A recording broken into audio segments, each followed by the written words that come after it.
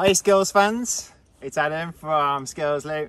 As you can see, we are at Cannock Chase at the new drop.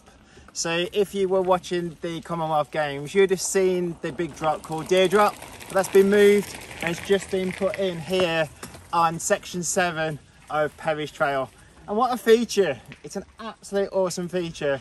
We've been bombarded with photos and videos and people asking what's the best technique, because they've stood at the top, got a little bit scared. So over the next few minutes, I'm just going to be helping you out with a few little key tips on making this super smooth and super fun. So first things first, get that dropper post down. If that seats up your bum, it's going to be a little bit harder. So press that button, drop that saddle down. Second thing to check, if you're running double or triple chain rings, you might want to just make sure that it doesn't catch as you go over.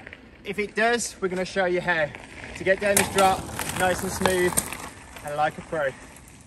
Okay, so first one is how to roll into this. So this drop is rollable with a good technique. So first things first, a good strong attack position.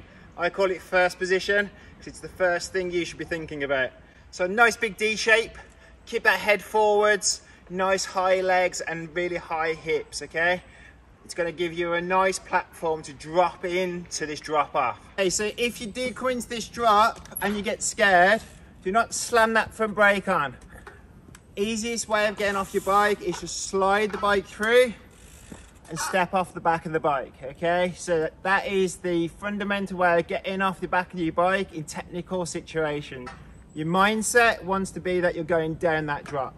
So breaking it down. As you're approaching, nice big D shape, nice hinge, look for your line, push in. So as you can see, as I'm rolling in, I've got my knees really nice and soft and wide, and then I'm just pushing that bike down the drop and following the bike down. Don't sit back, guys, roll with it. When you're going over, remember, nice big D shape, go with the bike, okay? What you don't want to do is be sitting back and getting your ass braking on that back tire, because that's just going to buck you forwards, okay? So a nice big hinge, nice big D shape, and really push those bars into the slope. Now we're going to move on how to drop it like it's hot. What we want is a nice high attack position, first position.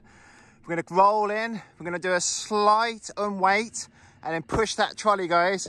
We're going to push those bars forwards, landing 2 wheels and just matching those wheels to that terrain. On the approach, you want to carry some speed. Don't forget, guys, we are going uphill just here. So carry a little bit of speed in. That's going to get you on top, and this is 1 bike length space. As you come in, stay high, don't duck down. Give your legs that space so that when you push out and push through, you've got no chance of buzzing your butt off that back tire. Spot your line, straight down, look forwards to the berm. Huge tip, guys, if in doubt, just wind it back a bit. There's nothing wrong with just stepping a few steps back to make a big step forward.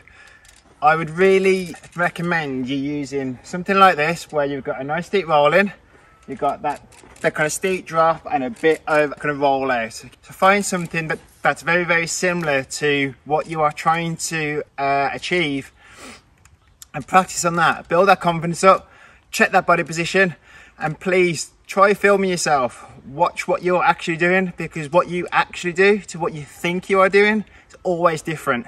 Ask any one of our customers. We spend so much time with feedback through the kind of video footage of the course, and that's where you will learn the most of what you actually do. Okay, so get on something like this and practice keeping it nice and smooth. I'm just going to demonstrate that now. Keep that chin above that stem. Keep those legs nice and long, guys. You want the space. Push in, roll away. What you don't want to be seeing is this, guys, really low coming into it, because that butt is going to catch that back tyre as soon as it rolls over. Tickle, tickle, tickle, all the way over. It's going to break that back tyre and it's going to chuck you up and over with those bars. Like, stay nice and tall, give yourself that space, and make sure that when you go over, you've got nice wide knees and nice soft knees.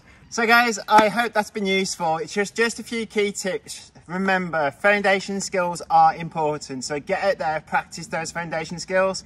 Make sure you've got a real good, strong attack position, and don't be tense. Even when you're scared, remember, when we are loose, we react better.